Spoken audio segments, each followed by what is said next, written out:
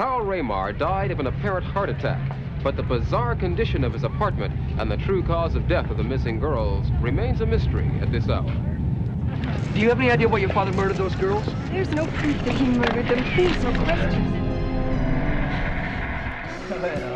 Here you go. Julie ain't no sister yet, Kitty. Well, she's passed every test you've given her. For your information, Leslie, I'm far from finished with her initiation. I've got to prove I can do it. All she wants to do is show how weak and chicken you are. Yeah, and that's all the more reason why I won't back down. So I'm supposed to stay out here all night? Of course not. You're staying in there. Mausoleum? Uh-huh. We'll be back in the morning to make sure you stayed in there all night long.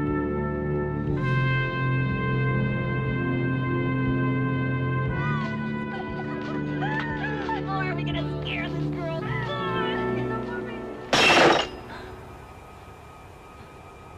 Mrs. McKenna, my name is Samuel Dockstetter, and I'm a feature writer for the world of the occult. Do you know anything about bioenergy? It's the electromagnetic force in all living things.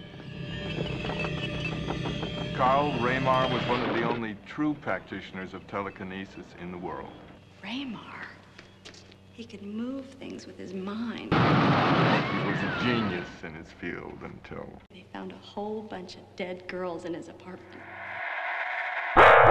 Doing some hereditary studies, we found that members of the same family often possess similar psychic powers.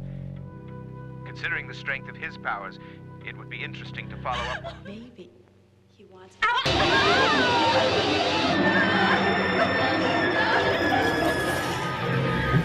What happened? I'm going back there.